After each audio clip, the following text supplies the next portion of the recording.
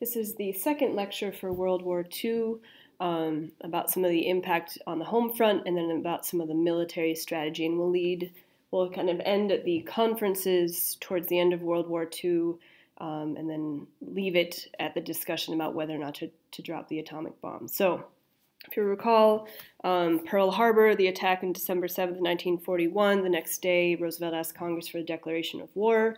We're in war, we mobilize, and one of the important things that AP will ask about is the impact on different groups of people. So first, one of the most notable impacts is on women, so the very famous image that you can see here of Rosie the Riveter, propaganda piece to get women to go take on men's jobs. A lot of the government efforts through this propaganda was to get married women in particular. So remember that in wartime, like in World War I, for example, women have taken men's jobs in the past. Frequently it was targeted, though, at unmarried women. Married women were supposed to be at home taking care of the children. Daycare facilities weren't a thing at that time. So again, before it had been targeted at unmarried women, young unmarried women, or poor married women were the only ones who were, quote-unquote, supposed to be working. During World War II, there was such a strong need that the government then starts focusing on married women. They still faced unequal pay situations, and then when the war came to an end, they were expected to go back home. And we'll see that because for 3 to 4 years, women had been working in men's jobs, like hard industrial jobs that they hadn't had before, like riveting, like welding, building these giant airplanes, tanks, etc. Women finally felt like some women felt like they had a sense of value and freedom, enjoyed making an income, and were not happy about being asked to either voluntarily quit and go back home or to be laid off. And so we see the kind of the beginnings of the feminist movement that we'll see rise in the 1960s. So that's the impact on women. The impact on Japanese Americans we'll be debating in class. But if you recall, December 7th, Pearl Harbor happens. 2.5 months later, President Roosevelt issues Executive Order 9066, and this was the order to place all Japanese Americans in internment camps. These were, all Japanese Americans living on the West Coast, so Washington, Oregon, California. Japanese Americans in Texas, New York, etc.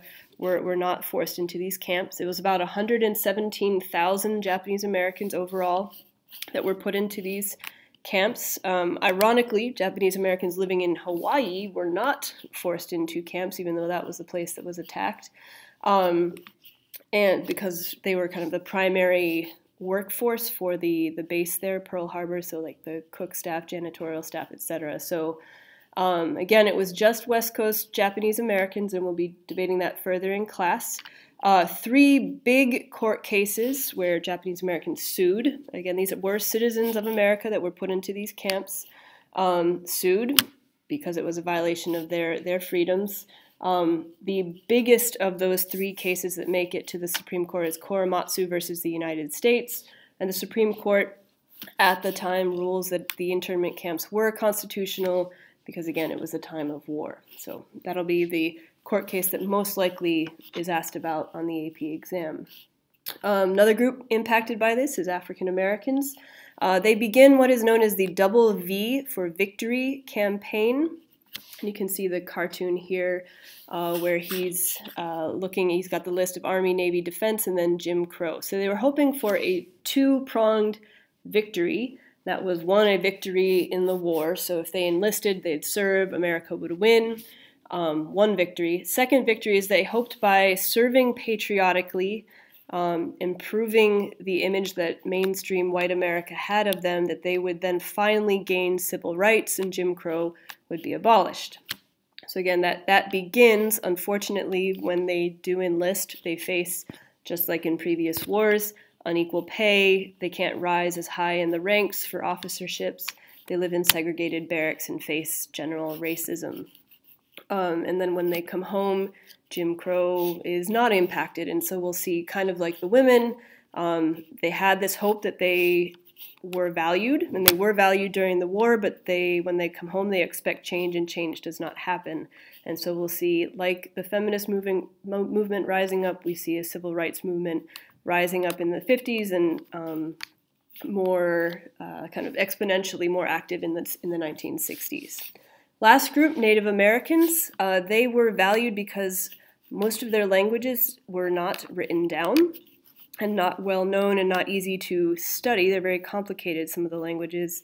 And so they were used, Native Americans who enlisted were used as what were known as wind talkers because the Nazis and Japanese could not understand or translate Native American languages. They were used to, again, communicate different orders because it was very hard for the enemy to translate. So again, they find value, that they are valued for their service. When they come home, they still face many of the problems that have been facing Native Americans in the United States throughout history. And so we also see a Native American movement rising up in the 1950s and 60s. You see a trend here.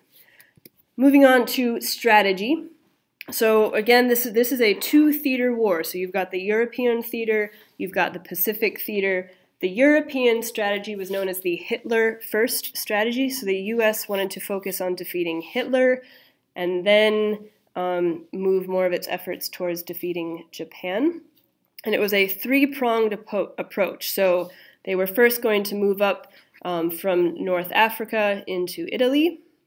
You had the Soviet Union coming in from the east, and then the last prong of that approach was to come in through France, liberate France, and then move into Germany.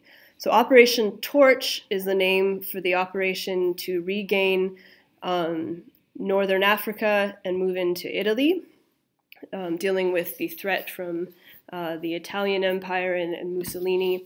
Once that was mitigated, then the focus is on invading through France. So Operation Overlord was the name given to what we now know better as D-Day.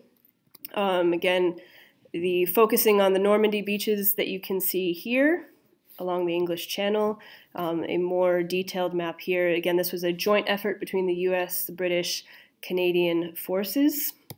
And just one picture of the many spots along this beach just to kind of grasp the magnitude of this invasion. It's the largest amphibious assault that the U.S. has ever launched to this day. And again, you can see here just the magnitude of that invasion. So that's in June of 1944. They then quickly roll into the rest of France. So in August 1945 is kind of known as the Battle for Paris, where they're trying to regain Paris. And by the end of August of 1945, they have liberated France. And then, like I said earlier, it'll then be moving from France, liberating Belgium, Netherlands, moving into Germany. As they move into Germany, and more so as Russia is coming in through the east, they start discovering the death camps. And so we'll talk about this in class with the Holocaust stations, that the U.S. was very well aware of what was going on with the concentration camps. There had been some reports about the final solution, the death camps and extermination policies towards the end of World War II. Some of them ignored. Many people just couldn't believe that it was that bad, and they thought these stories were just kind of propaganda. But as they move in, the Russians are reporting what they're finding, just these mass graves, the gas chambers. The U.S. is finding them as well, and Eisenhower, the main general in Europe, made sure that the units that were moving in were filming, so that no one in the future could try to deny that the Holocaust had happened. So 1945, that was 1944. 1945, April 30th, the war is winding down and Hitler commits suicide. A week later, Germany has surrendered and the Allies accept that surrender on May 8th, known as VE Day, so Victory in Europe Day. So there's Victory in Europe, and then later in the end of the summer, there'll be VJ Day, so Victory in Japan Day. So VE Day, end of the spring. We'll come back here in a moment to the Yalta and Potsdam conferences that are going on at the same time as kind of the Allied forces are moving into Germany. In the other theater, the Pacific theater, Remember that Japan had been building their empire. They had moved into Manchuria, China, Southeast Asia, and many of the islands. Remember that they had taken the Philippines and many of the other little islands. And so the strategy there was to do island hopping,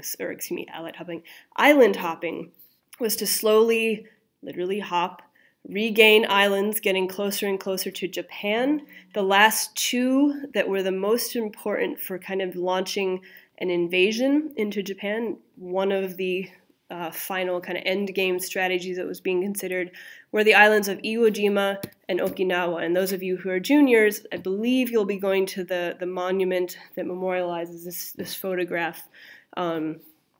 But again, that's the famous image of the taking of Okinawa and Iwo Jima. So those were the last two islands that were necessary before Truman, who takes over as president. We'll talk about that in a second. Truman must decide whether to do a land invasion and kind of an amphibious invasion of Japan, or to drop the atomic bomb that was being built by the Manhattan Project discussed earlier. So the two conferences that are where they start planning for the end of the war and reconstruction of Europe and Japan are the Yalta and Potsdam conferences. So Yalta was before Germany had surrendered. It's February of 1945. You can see here Churchill, Roosevelt is still alive at this point, and Stalin. And both conferences are about discussing who will rebuild what, dividing up Europe into what England's going to be rebuilding, what the U.S. is going to be rebuilding, what the Soviet Union will be rebuilding. So these two conferences are important because they essentially set up for the Cold War. That division that they are discussing will lead to the Iron Curtain, the metaphorical Iron Curtain that will come during the Cold War, and that is established in these two conferences. The second conference to discuss, seen here, you've got again Churchill in the middle, you have Truman, because Roosevelt had passed away between Yalta and Potsdam from complications from his polio, so Truman has taken over at this point. Potsdam was in July of 1945, so at this point Germany has surrendered, and so now they are just dealing with the war against Japan. So Potsdam also about dividing up Europe, but they also issue at Potsdam a kind of an ultimatum to Japan, telling them to surrender. Japan does not accept that ultimatum.